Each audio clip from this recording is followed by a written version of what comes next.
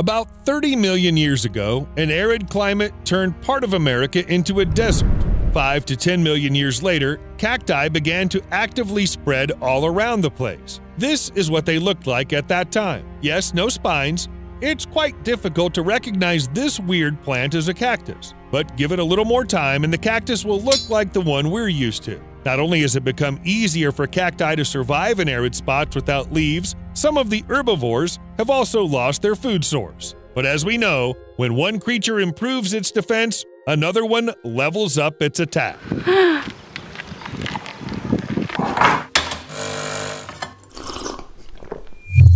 Now imagine the only food left on Earth is cacti. There's nothing else. Like it all.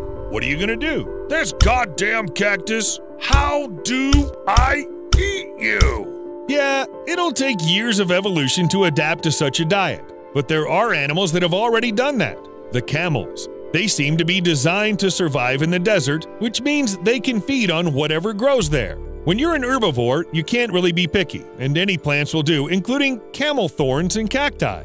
Yes, camels do eat them. They swallow them entirely right along with the spines. And that doesn't bother them. But why? If you stumbled across a cactus at least once, you know that any contact with its spines is as nasty as it gets. Even a few thorns stuck into the skin is very painful, but here we're talking about mucosa. To understand how it works, you have to look into the camel's mouth. I warn you right away, this might get weird. First, the camel has very tough lips, but this is just the beginning. The entire inner part of the camel's mouth is lined with unusual structures called papillae. Palate, cheeks, tongue, everything is covered with these hard formations. They're partly made of keratin, the same hard stuff your nails are made of, and it helps camels chew things that aren't supposed to be chewed at all. Also, the papillae move the spines down the pharynx. This way, the sharp ends do not pierce the camel when it swallows them. Oh, by the way, apparently even having the opportunity to eat something else, camels still don't mind eating a cactus. Looks like they just like it. Oh, God, it's so good. So good and tasty. Well, you know how some people love food that's too spicy even if it hurts them? Are you already convinced camels are much cooler than you used to think? Wait, that's not all. The wild Bactrian camel that lives in China and Mongolia has evolved so much it has learned to drink salt water. To be honest, I don't know a single animal capable of something like that. But it still wasn't enough for the camel, and he learned to withstand high levels of radiation. The thing is, nuclear tests were once carried out in the habitat of this species, and you know what? Camels just don't care. Maybe they'd start eating warheads if they found them. But let's leave the camels for now and address another important question. Why do animals eat something that looks little like food anyway? Well, sometimes they just don't have a choice. If you live in a remote region with an unpleasant climate, you can't be a picky eater. Either you eat some nasty-looking thorn or you die in a heroic manner. Usually, animals prefer to adapt. Another reason is the need to adapt to evolutionary changes. Plants are not happy when they get eaten. So they do all it takes to prevent this from happening. They grow thorns or become poisonous. In response, herbivores have to adapt and also evolve. Then predators join in. In short, you get the idea. So camels probably did not start to eat cacti right away. Scientists still have not fully figured out their evolutionary journey, but it seems like it began in a classical way with soft, juicy leaves. Then the ancestors of camels switched to a mixed diet and finally began to adapt to the lack of water. Perhaps this happened after the migration to Africa when they first saw cacti. But there is another reason why animals start a weird diet, and that is lack of rivals. Imagine that you constantly have to struggle to get a favorite snack in the mall in time. Everyone, damn day. No wonder you may get bored and think, maybe I should get something else. What's the point of constantly arguing with other customers over a chocolate bar when there are always crackers that no one eats? The bearded vulture must have thought so too. Like other scavengers, it feeds mainly on the remains of dead animals. But while its closest kin is hunting for meat, the bearded vulture goes for bones. That is literally. It usually ignores regular meat and lives on a diet that is 85 to 90% bone marrow.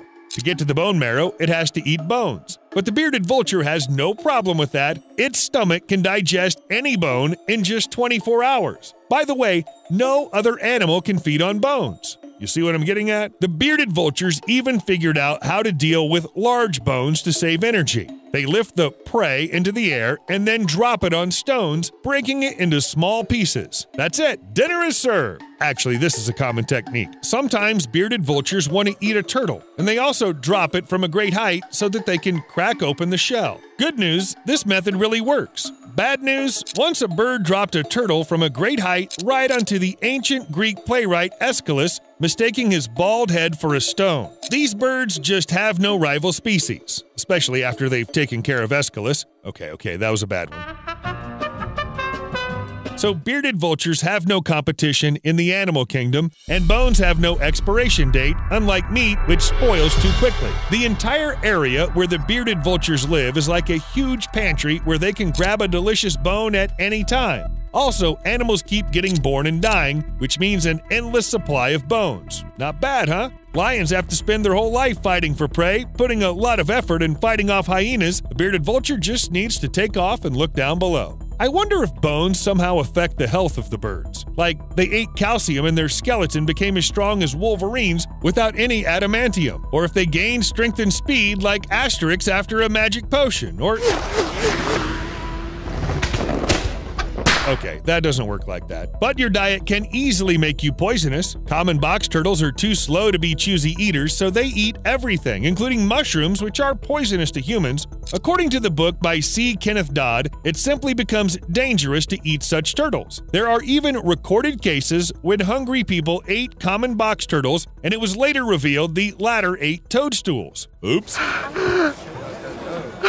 But one more important question remains. How do animals understand what is edible and what is not? And whether they understand it at all, do they have some kind of list passed down from generation to generation? Well, it's both yes and no. Of course, not a single camel keeps a list of edible cacti inherited from their grandmother, but many creatures rely on their instincts and experience to determine what is edible. For example, herbivores in the wild eat some plants and ignore others. They learn from the experiences of their parents, and so do predators. It doesn't work with pets, though. There's hardly any genetic memory that makes dogs chew on the TV remote, boots, or socks. You like that sock over there? Is it yummy?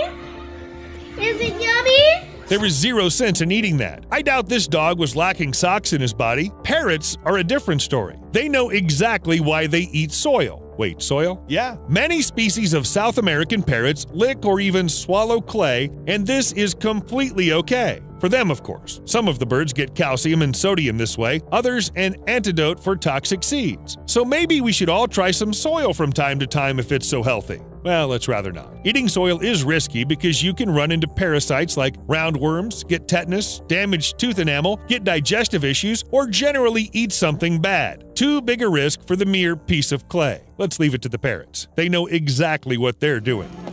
I just want to eat. Which cannot be said about plastic-eating plankton. Today, tons of garbage float in the world's oceans, and it inevitably interferes with the food chain. Plastic is absorbed by copepods, small crustaceans. In the video, you can see plankton eating microscopic granules of polystyrene, these tiny green things. These granules could be used for making disposable tableware. Usually, copepods feed on certain types of algae and, using chemical receptors, distinguish between what they can eat and what not. But it looks like their aim is a little off. Does plastic harm plankton? Well, it certainly doesn't do it any good. It's like a hamburger from a nearby diner. If you eat it, you won't feel hungry for a long time, but your body won't appreciate it. And if you're on a permanent burger diet, or in the case of plankton, plastic diet, then you can have health issues. Well, if you like burgers, give them a try sometime. Plankton can't complain, though. At least it knows how to get rid of the plastic it consumes. Most animals don't have this ability. The result is sad and predictable. Here I probably need to say something about ecology, garbage recycling, and other important things, but you already know that, right? See you later.